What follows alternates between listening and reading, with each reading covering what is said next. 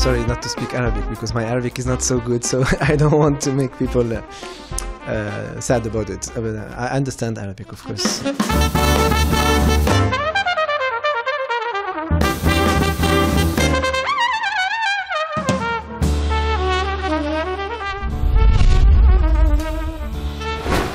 You know, I'm lucky because I grew up in a family where arts and music and literature are very important, you know, and not so much business and money, but just the fact that you express yourself in a way that inspire people around you. So I grew up in this family, and it has always been a real pleasure to be part of this good energy, you know.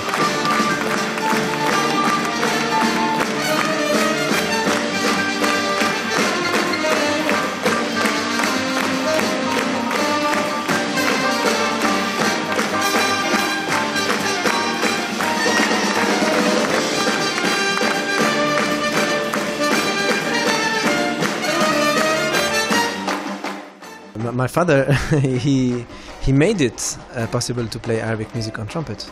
So he made from a regular trumpet an Arabic instrument. So the instrument I'm playing is Arabic, and he actually, my father calls it Arabic trumpet. So he played trumpet all my childhood. I've been listening to him. I grew up listening to my father's sound on trumpet. So it made me naturally want to go towards this direction. I also play piano. My mother did not teach me, but she used to play every day. She's a pianist also.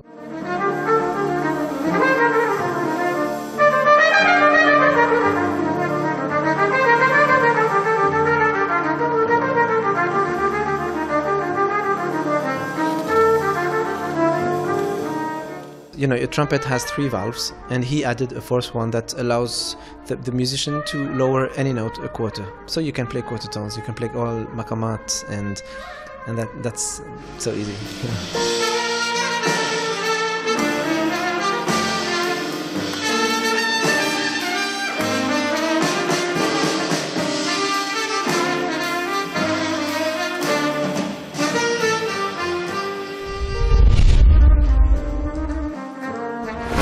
You know, when I said to my family that I was gonna do a tribute to Kulthum, everyone was, wow, that's great, but there is one in my family who did. Why didn't you do a tribute to Fairuz? You know, there's always someone to say that. Well, I love Fairuz, and she's the greatest Lebanese artist ever. But I grew up also listening to Kulthum's voice and Fairuz's voice, and you know, it's just a choice. I already did a tribute to Fairuz a few years ago in an album, so I wanted to do.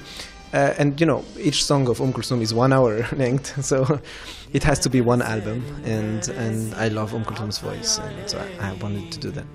يا مرسال المراسيل عالضيعة القريبة خدني بدربك هالمنديل واعطي لحبيبي. I've been traveling to 28 countries playing Kulthum's music through jazz language. So people are loving Kulthum. You know, it's a great feeling, because especially these days where you can feel, you know, sometimes you feel empathy, but sometimes you don't feel it. And to be honest, I feel that these days there's kind of a racism against Arab culture, against Arab people, and I'm feeling it every day in France, in the United States, wherever I go.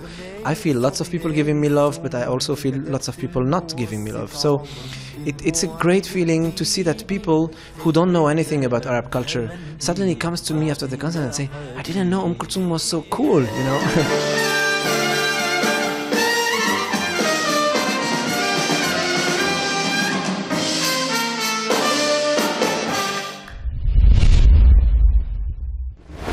I don't really know so much about what's happening in jazz in the Arab culture, in the Arab world. I know that in Lebanon there are some very good jazz festivals. I know in Dubai there is. I know there are some places where people listen to jazz, but let's be honest, Arabic people don't necessarily like jazz so much. So we have to create bridges. And since I love jazz music, one of the reasons why I wanted to do Kulthum and take Kulthum's music is to bring Arab culture to Western people who don't listen to Arabic music, but also to bring jazz music to Arab people who don't listen to jazz.